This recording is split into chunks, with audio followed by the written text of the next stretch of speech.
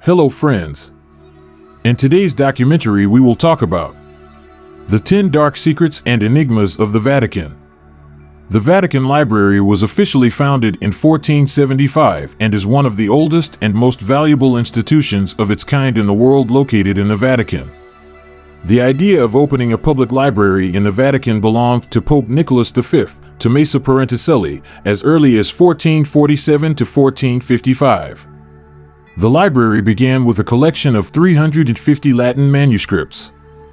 The pontiff increased the collection by donating his personal library, as well as illustrating and copying several books. The Vatican Library is headed by a Cardinal Librarian of the Holy Roman Church, a prefect and a vice-prefect. Currently, the library includes 1.6 million books and many other tens of thousands of works and manuscripts covering a wide range of fields, from mathematics and theology to science and philosophy, arranged in shelves with a total length of 85 kilometers.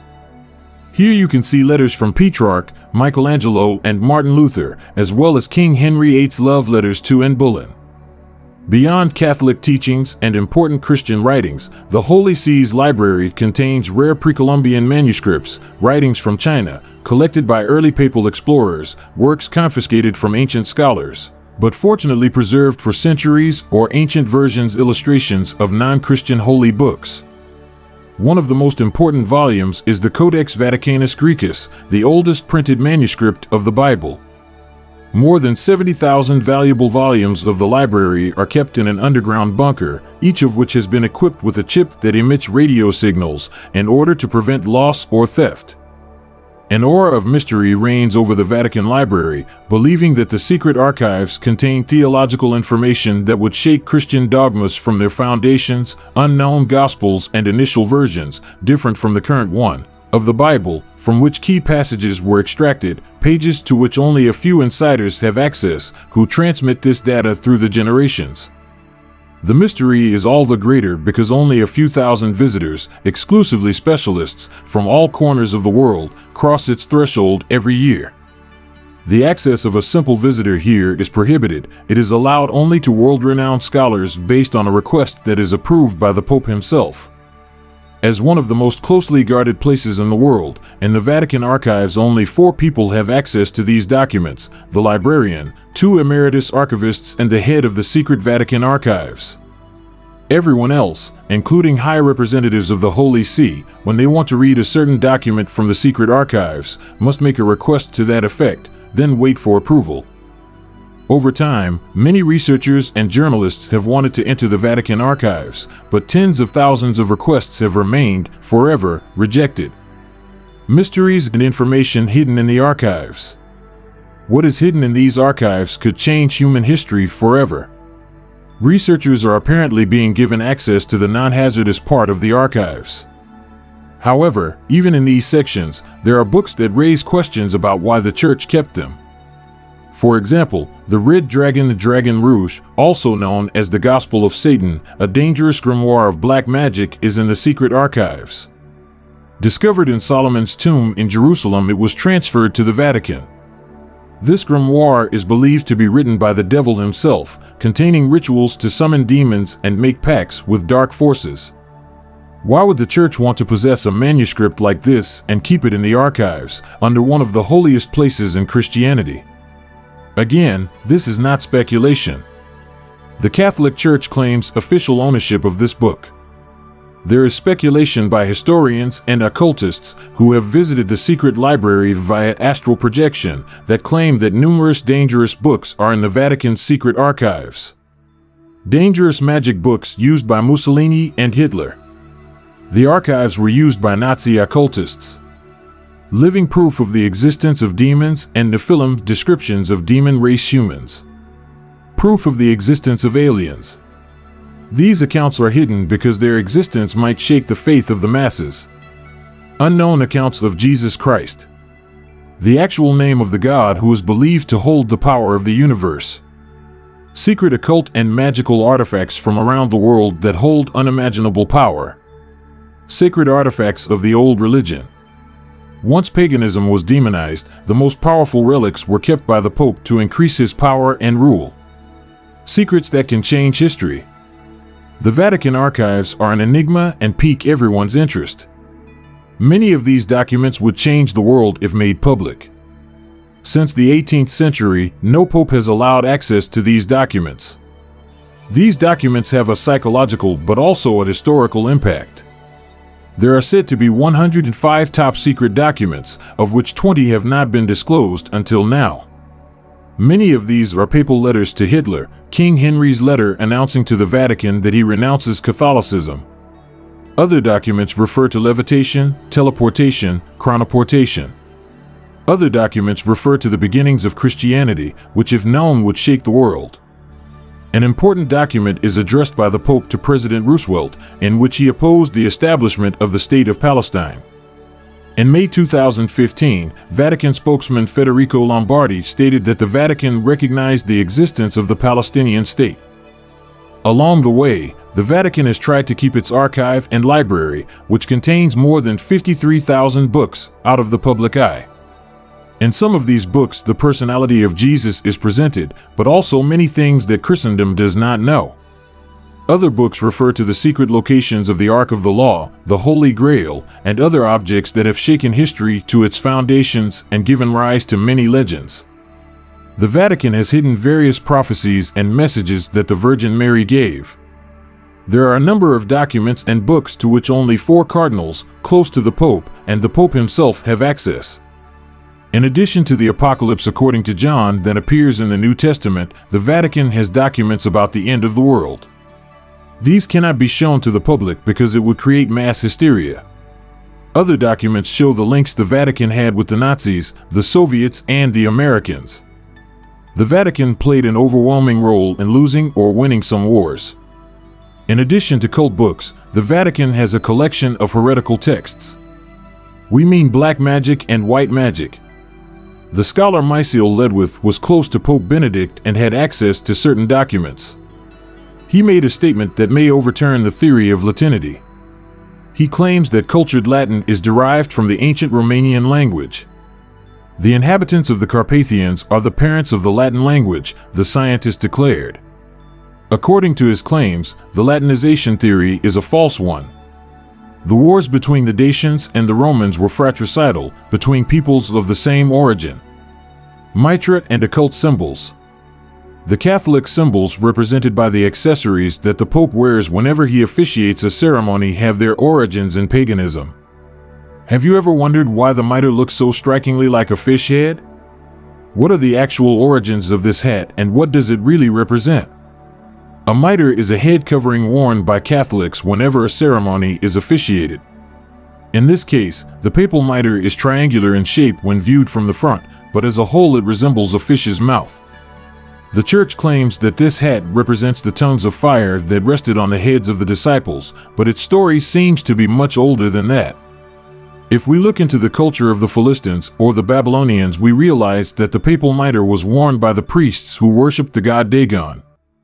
The mitres of that time, identical to that of the Vatican, depicted the mouth of the god Dagon open and ready to throw fire at those who violated the imposed laws. The god Dagon appeared immediately after the flood and was half man, half fish. Berossus, a Babylonian priest of the 3rd century, wrote, "At first, they led a miserable existence, like beasts. But in the first year after the flood, there appeared in Babylonia an animal endowed with intelligence and reason named Oannes. Oannes was a kind of fishman or reptilian man who, due to the fact that he taught the people various secrets of nature, was promoted to the status of a god, the god Dagon. He had the head of a fish, a tail and legs. He was endowed with a human voice, and he revealed to men the secret of letters, of science, but also of arts of all kinds. Also, the god Dagon taught people how to build temples according to the laws of the earth, imposed a set of laws, which were later followed in Babylonia, and thus became the master of life and death. The tufted head, divided into 2 triangular shapes, pushed the Babylonians to be inspired and create the mitre worn by the pagan priests. Moreover, each high priest wore a ring on his hand, which was kissed by his subjects. It is interesting that these 2 pagan elements were transmitted or taken over by Catholicism. The Pope wears a mitre that bears a striking resemblance to that created by the Babylonians, but also a ring, which is kissed by the faithful. The fisherman's ring and faith. The fisherman's ring, in Latin annulus piscatoris, is officially part of the insignia of the Pope, whom the Catholic Church identifies as the successor of St. Peter, whose profession was that of a fisherman. The Pope receives this ring at the beginning of his pontificate. The ring is made of gold and represents, in bas-relief, the Apostle Peter fishing from a boat. The fisherman's ring is a seal used until 1842 to seal any official document drawn up by the Pope or countersigned by him.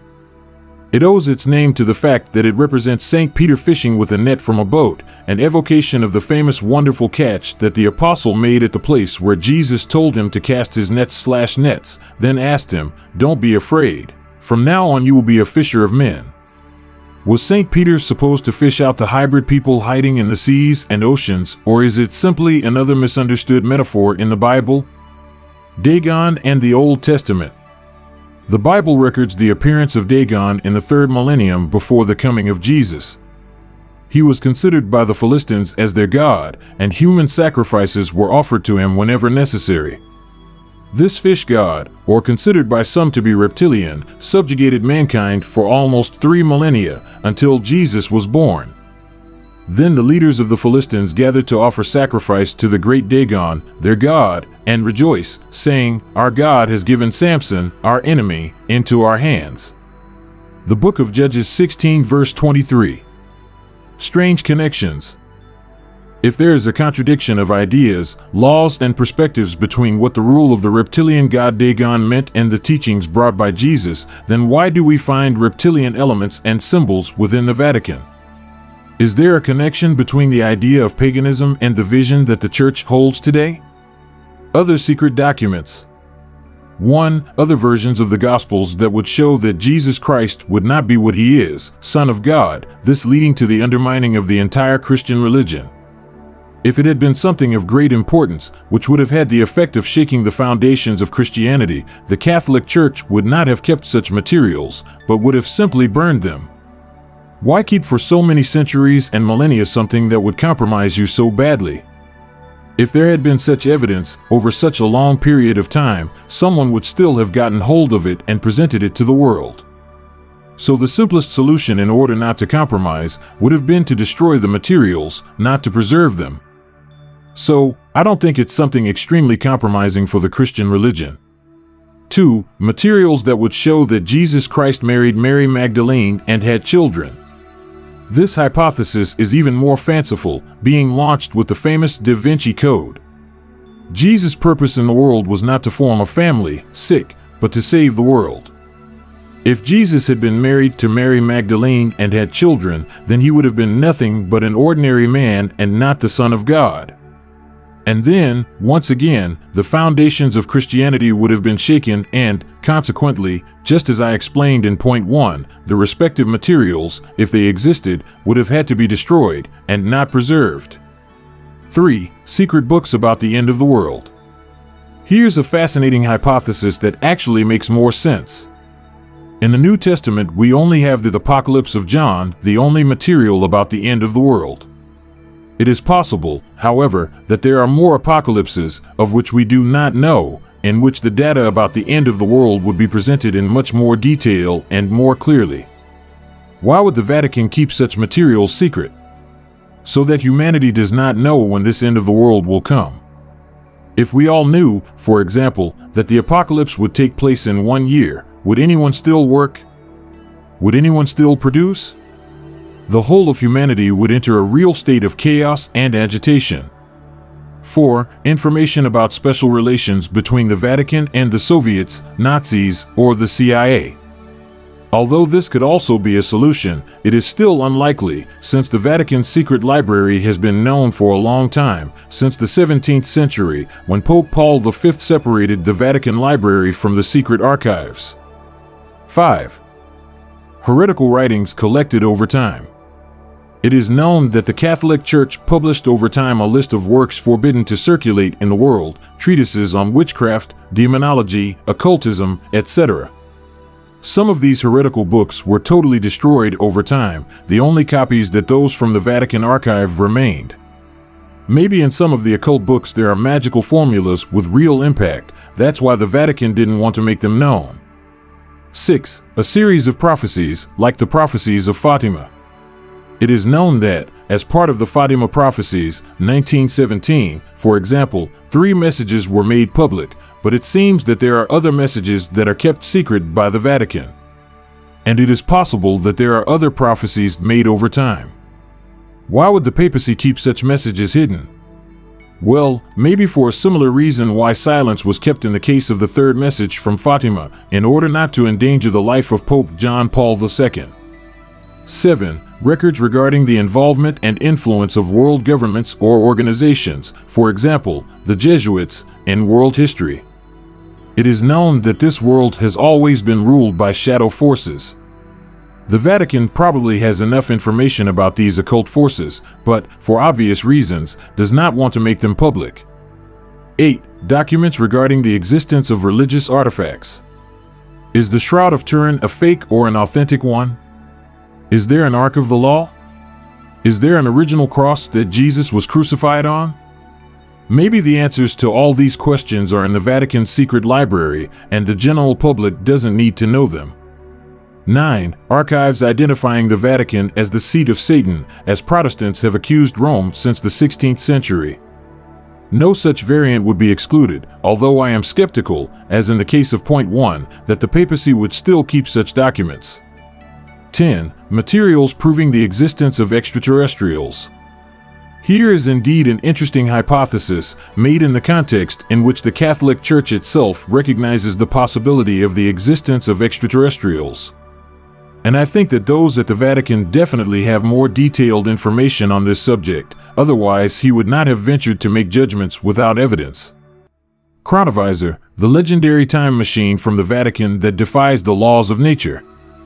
Ever since the idea of time travel by means of a machine was launched, an idea supported especially at the end of the 19th century by a science fiction writer, The Time Machine by H.G. Wells, this possibility of moving between past and future has become the dream unattainable of many people. Since then, books, comics and movies have been released focusing on this theme, all of which are science fiction and are based, more or less, on scientific assumptions. The Timer. From the unsolved disappearance of Emanuela Orlandi in 1983 to a secret collection of documents known as the Apostolic Archive, the history of the Vatican is full of secrets. And of all the supposed secrets of the Vatican, none can be more bizarre than the legend of the chronometer. It's not a time machine, but it looks a lot like one. The timer is said to be a device that allows you to witness, as if you were watching a television program, events from the past and even some scenes from the near future. Unfortunately, not much is known about this Vatican device. This machine was described in luxurious detail in the book The New Mystery from the Vatican, published in 2002 and signed by the French priest François Brun, deceased in 2019. François Brun has been gathering evidence of chronovision since the early 1960s. According to Brun, the device was developed by Father Pellegrino Ernetti, a Benedictine monk. Ernetti allegedly kept the device secret until the early 1960s, when he told Brun that 12 scientists, including renowned physicist Enrico Fermi and Wernher von Braun, a German-American scientist, pioneer and visionary of the development of technology and flight rockets, they helped build it. The stopwatch is based on Einstein's theory of relativity. The chronograph, developed in the 1950s, was described by Ernetti as being equipped with several antennas, composed of mysterious minerals, a cathode ray tube, and a whole series of buttons and levers to select the place and time to be displayed. The system is, or should be, simple and is based on the theory of relativity formulated by Einstein. The timer receives, decodes, and reproduces the events of the past by means of the visual and sound traces left in the atmosphere, according to the principle that in the universe nothing is destroyed, but everything remains in the form of energy. According to the words of Pellegrino Ernetti, the whole elaboration is based on a principle of physics accepted by everyone, according to which sound and visual waves, once emitted, do not destroy, but transform and remain eternal and omnipresent, so they can be reconstituted like any energy, because they themselves are energy. Ernetti and Francois Brune met in Venice in the early 1960s, where they discussed possible interpretations of the Bible, but also about Ernetti's incredible invention, the chronograph. The cleric was passionate about physics and had specialized studies in this field. He was, among other things, official exorcist of the Diocese of Venice and professor of pre-polyphonic music at the Benedetto Marcello Conservatory. He collaborated with Father Agostino Gemelli, a Franciscan physician and monk who founded the Catholic University, with whom he conducted experiments to record the voices of the dead. Perhaps that is why it was not difficult for Brune to believe Ernetti when, while they were discussing the different interpretations of the Bible, he told him about the invention of the chronovisor, made together with other scientists, capable of opening windows on events from the past.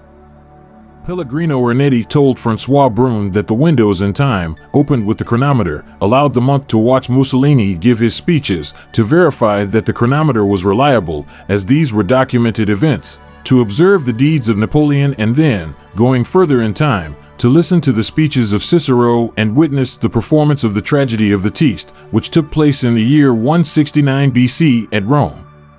The monk also told Brune about the destruction of Sodom and Gomorrah and, above all, about the death of Jesus Christ. I saw everything. The agony in the Garden of Gethsemane, the betrayal of Judas, the trial, the ordeal. However, Father Francois Brune is not the only one to whom Ernetti confides his secret. In 1972, the monk gave an interview to the weekly La Domenica del Corriere, in which he talked about the time machine. The term chronovisor was coined years later by Luigi Borello, how the device works and what's seen in the past. But this astonishing invention has not been shown to anyone, just as no one is in a position to attest to the veracity of Ernetti's claims. After the interview given to the publication Domenica del Corriere, Pellegrino Ernetti took refuge behind an impenetrable silence. He no longer wanted to talk about his invention, perhaps also because of the controversy it had caused. In 1994, the monk claimed the authenticity of his invention, which had become the property of the Vatican.